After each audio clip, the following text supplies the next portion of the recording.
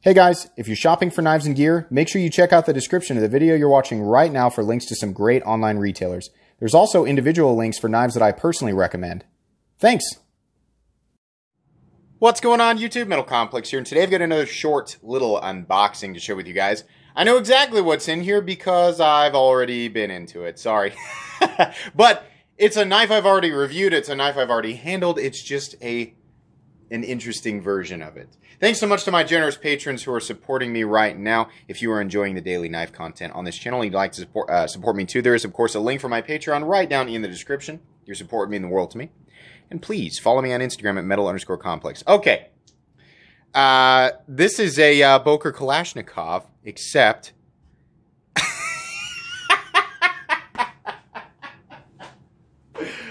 it's got sprinkles and stuff all over it. What's the deal with this? This is the Desert Warrior Mini. Oh boy. Where are we in this knife world where this is a thing, right?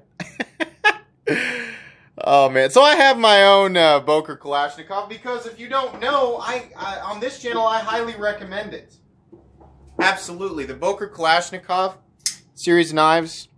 This is a small. This is a the normal sized one. Then they have a large, and they have an XL, and then they have a 2XL. Right? They get ridiculous. This is about a normal size, and then if you like a smaller one, right, then you can pick up the smaller one. Now, these are not available right now. I'm gonna link them either. I'm gonna link Boker Kalashnikovs in general. Like, if you can imagine a color combo on these knives, it seems like they've got it. They've also got a ton of different blade shapes, right? Different coatings. Different colors of coatings, all that stuff. I'll link them right down below. These guys are not available right now. Somebody had mentioned like, hey, are you gonna pick up a Desert Warrior? Not a Desert Warrior, Desert Warrior, right? You get the joke? Okay. Are you gonna pick one up? And I was like, you know what? Yeah, I missed the last run of these. I'll go ahead and pick them up. Do not go to the secondary market and spend $200 on this. Don't do that. Why do people do that? We can't do anything about the people posting them for that much money, but we can control whether or not we buy them. Don't do that. I'm sure listen, I don't know this for a fact. I'm just guessing. Maybe we'll see those again. I don't know. Maybe I'm wrong. Maybe that was the last run. But for the love of God, this is not a $200 knife. This is a $40 to $45 knife, which is what they sold for. Okay? So don't do that. Yeah, it's funny. It's interesting, right?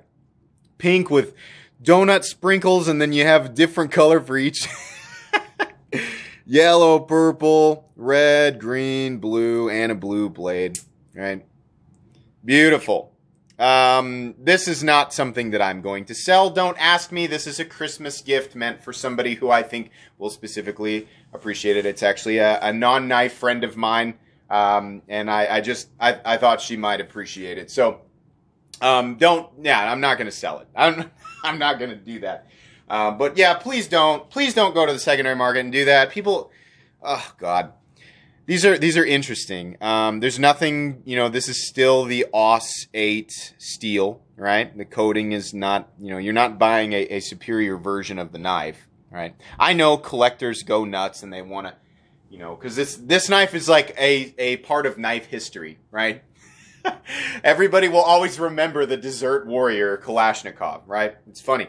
Honestly, I'd kind of like to see some other companies experiment with that a little bit. Just make ridiculous, sort of overly friendly versions of knives. Because knives have always had this, the knife world has always had this like unnecessarily overly tactical vibe with a lot of the stuff that it puts out, right? Sometimes knives take themselves too seriously, right? This is a fun way to be like, hey, we all kind of,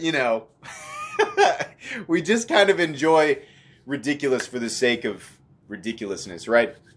So, yeah, I think it'd be funny if some other companies, or especially some other budget brands, because it's easier to do, some other budget brands make some overly friendly, sort of ridiculous versions of knives. I think that would be really fun, and I think people would like them, right? And it might help people not, spend so much money on these. on the secondary market.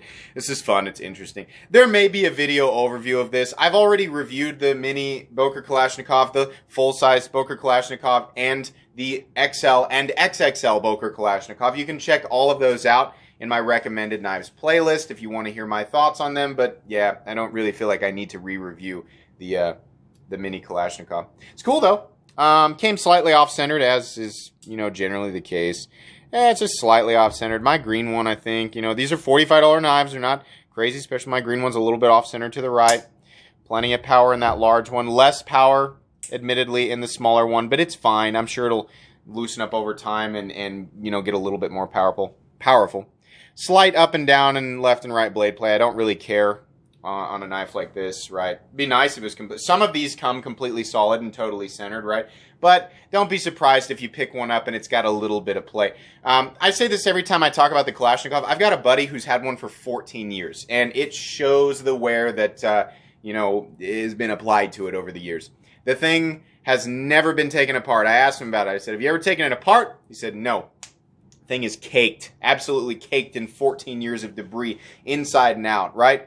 It's got a little bit of up and down, a little bit of left and right. I said, did the thing ever disengage on you or fail to fire? And he said, no.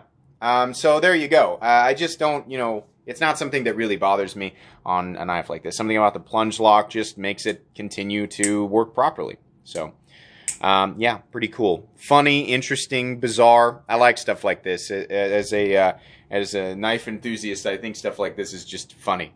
Anyways, that's going to be pretty much it today, guys. Like I said, links for the Boker Kalashnikov and all of the models that are currently available will be right down below, so you guys can check those out if you want. There are a ton, so even if you're not going to buy one, it is fun to kind of just scroll through and look at it all.